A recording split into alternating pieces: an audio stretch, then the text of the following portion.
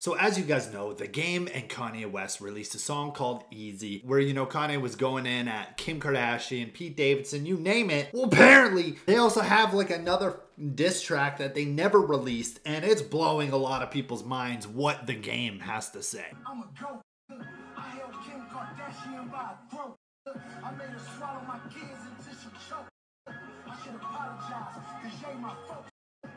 I just have no words.